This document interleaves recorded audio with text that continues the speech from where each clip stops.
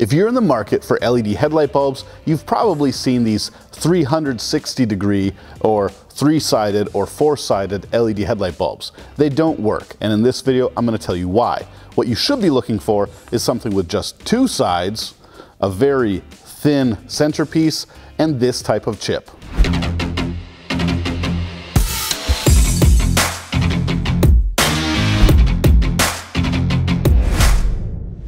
In just a minute, I'm going to test these 360-degree LED headlight bulbs in a few different headlight housings and show you how bad they really are and why you should stay away from anything with 3 or 4 sides. We're going to put them in different headlight housings and test the brightness with a digital lux meter to show you just how bad the beam pattern is and how much less bright they are than the original halogen bulb. But first, let me explain why. The reason that these bulbs with 3 or 4 sides don't work right has to do with the relationship between the light source point and the reflector of the headlight. Let me explain. A headlight housing is designed with reflective surfaces in specific positions to bounce light off of the halogen light bulb. Each one of these little faces is a polished mirror surface. This reflector is designed because they know exactly where the filament is going to be positioned on the halogen light bulb, because all halogen light bulbs are built the same. So if you take a halogen light bulb and you put it into the headlight housing, it's going to work right. If you have the headlight bulb the wrong way, the mirrors aren't going to do their job. If you have the bulb too far in, it's not going to be positioned right. If it's too far out, it's not going to be positioned right. If the filament is off to one side or this side, the angle from the filament light source to each one of these little mirrors is going to be out of focus. So it's not just a coincidence that putting the right bulb in the right headlight works. These mirrored reflective surfaces were specifically designed for this light bulb. When you look at a halogen light bulb, what is inside is a wire wound filament, and it's extremely small and it's 360 degrees. So it makes sense that somebody might say, well, I want to use a 360 degree light source LED bulb, but there's a whole nother problem. The filament is one light source. The LED on this one has 4, and they're different sizes and they're in the wrong spot. When I take this digital caliper and measure the width of this filament, it comes in at 1.45 millimeters. Now if I take the same caliper and measure the width of this LED bulb, it comes in at almost 13 millimeters. That's why it doesn't work. The height of this filament comes in at about 4.5 millimeters. The height of this LED light source comes in at about 11 millimeters.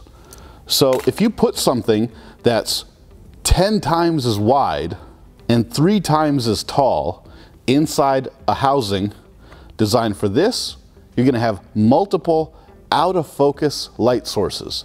That's why they don't work. It's impossible to build something like this that works correctly in something designed like this. That's why we look for bulbs like the GTR Lighting Ultra 2.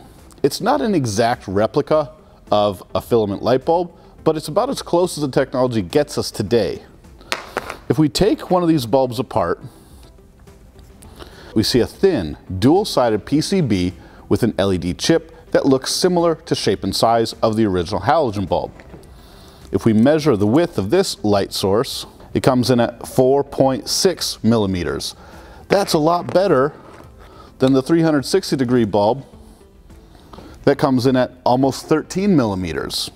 If we look at another example, like the Diode Dynamics SL1, and we take it apart, again, you have a dual-sided PCB with an LED chip that looks in similar shape and size of the halogen bulb. The thickness is 3 millimeters, 2.92 to be exact. The height of the LED chip is 4.97 millimeters, and the width is 2 millimeters.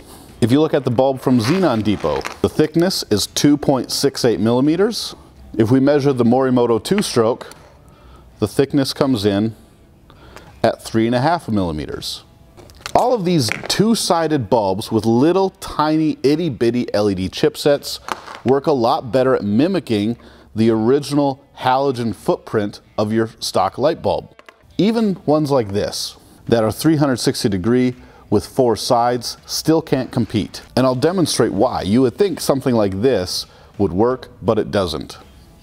Here's another interesting example. This bulb with a cone-shaped 360 degree. It is way thicker than the original halogen filament is. It's just not going to work. If your light source doesn't look like the filament shape and it's not positioned in the exact same spot in space in the reflector, it's not going to work. Instead of having a narrow beam pattern with a single focused hot spot and very little glare above the cutoff, you're going to have these great big wide and tall beams that have no focus to them and blind everybody else.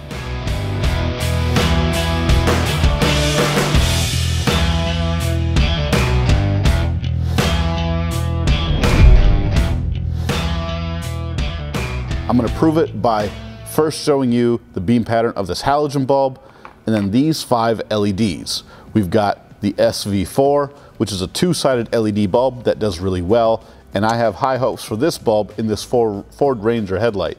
Then we have this gold 4-sided LED, we have this silver 3-sided LED, we have this black 360 degree bulb, and we have this silver 360 degree bulb. All 4 of these 3 or 4-sided bulbs are gonna do terrible. I'll prove it to you right now. The original halogen bulb has that typical yellow look, and it comes in at 370 maximum lux. Let's see how much better or worse the other bulbs do. This gold 4-sided LED headlight bulb comes in at 150 maximum lux, a significant decrease in light output, and it creates a blinding wall of light. This is not useful at all. If you think this bulb is going to work for you, you're wrong. This silver 3-sided light comes in at 320 maximum lux, a little better than the last one, but still less bright than stock, and this beam pattern is terrible. It is adjustable, but even the adjusted state doesn't look good. There's no way this bulb's going to work in a reflector headlight. Now let's try this black 360 degree light output bulb. It comes in at 570 maximum lux, so technically it's brighter, but this beam pattern is completely worthless. It's also adjustable, so when I move it, it looks like this. There's no good beam pattern. What we're looking for is something that mimics the original halogen bulb, not something that creates a blinding wall of light. This won't be bright for you, and it'll be annoying to everybody else. This black and silver 4-sided bulb with the tiny LED chips comes in at 450 maximum lux, but again, the beam pattern is all out of whack. There's a dark shadow in the middle, and the whole thing is way too high with no distinguishable hot spot. Let me show you what a bulb is supposed to look like. Here is the SV4 coming in at 1,432 maximum lux. This thing's got the focus beam pattern, it's got the left to right spread we're looking for, and overall it looks like the original halogen bulb. This just goes to show that more LEDs aren't better. The goal is precision and alignment. Now, if you have a dual beam headlight, like an H4, H13, or 9007, and you've got a headlight like this that takes one bulb to do both low beam and high beam, your halogen bulb is going to have 2 filaments inside of it. So let's test that too. I've got this black 3-sided LED bulb, and I've got a 2-sided bulb from GTR Lighting. The halogen bulb comes in at 320 maximum lux in this test, and the beam pattern looks about how you'd expect it. The brightest part is a concentrated hot spot at the top center of the beam, and it's not very tall. Let's see how the 3-sided bulb compares. This black 3-sided LED headlight bulb comes in at 520 maximum lux. Definitely an improvement over stock in brightness, but the beam pattern is a little bit more diffused than it should be. Look at the difference between the low beam and high beam. The high beam really doesn't give you anything, and that's because the LED chips are in the wrong position inside the headlight. Now let's try a 2-sided H13. Now this is what we're looking for in an LED headlight bulb. It keeps the same shape as the original halogen bulb. It's not too tall. The The hot spot is in exactly the right spot, and this thing comes in at 1,100 maximum lux. This is a massive improvement over both the halogen bulb and that three-sided bulb we just tested. Also, when you've got a bulb that's designed correctly, your high beam works too. If you want something that's going to help you see better at night, you're going to want to go with something like this. Now, if you've got a projector halogen headlight, it's the same deal. These 3- and 4-sided bulbs don't work. First, I'll show you the halogen, then we're going to jump into the Diode Dynamics SL1, the Xenon Depot Extreme LED Pro, and then I've got this all-in-one built-in driver 3-sided bulb. I've got this red 4-sided bulb, and I've got this kind of gunmetal 3-sided bulb with a square base. The original halogen bulb in this projector headlight came in at 210 maximum lux. What we're going to be looking for with the LED bulbs is to mimic this beam pattern. You can see the bright spot centered in the middle near the top, and there's a very sharp, defined cutoff line. If we don't have any of that, the bulbs don't work. This silver 3-sided bulb comes in at only 90 maximum lux, and the beam pattern is terrible. Not only is there no hot spot in the middle, which is what allows you to see down the road in front of you, the sides are curved up, which indicates that the whole thing is wildly out of focus. This red 4-sided LED bulb comes in at only 60 maximum lux, with an out of focus beam and no hot spot at all. This bulb would be extremely unsafe to drive with because the brightness is only 1/4 of the original halogen bulb, let alone the bad beam pattern. This gunmetal colored LED bulb comes in at 70 maximum lux, which is way less bright than the original bulb. Again, it's less bright than halogen, there's no hot spot, and the beam pattern's all out of focus. Here's the Diode Dynamics SL1 coming in at 350 maximum lux. It retains that cutoff line, it retains the hot spot, and it's brighter than stock. This would be a good option if you've got projector headlights. Here is the Xenon Depot Extreme LED Pro headlight bulb coming in at 400 maximum lux.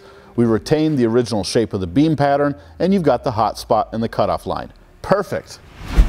There you have it. What more proof do you need? If you got a bulb like this with multiple 3- or 4-sided LEDs, it's not going to work. And if you see somebody saying, what do you think about these bulbs? What do you think about these bulbs? I'm thinking about getting these bulbs because they're cheap and they look cool. Show them this video. Do your friends a favor. Don't let them buy this kind of 360-degree light output bulb.